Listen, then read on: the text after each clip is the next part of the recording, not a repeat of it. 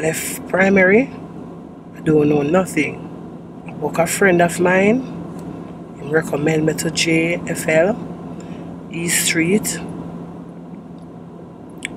And when I go to East Street, I'm there at 0.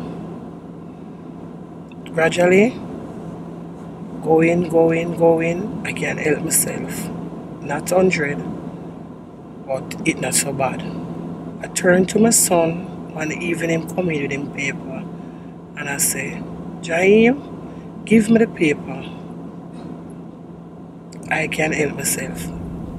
We are basically treating those who would have left the formal system, those who either didn't go into the formal system, or those for some reasons completed but didn't reach the matriculation. So our mandate really is twofold. One is to reduce adult illiteracy, reduce it to bring it to close as 0 as possible, but also to increase access to lifelong opportunities by developing programs where we can now take those adults who are at risk, those adults who would have not otherwise had the opportunity to finish school.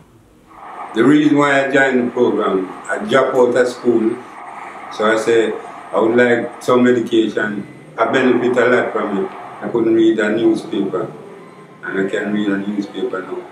I wrote a paragraph to encourage people who want to learn. There are many voices, including the voice of family member, friend, with some negative word that will lead you astray. But don't listen to that voice. Don't give up just because of what someone said. Use that as a motivation to push harder.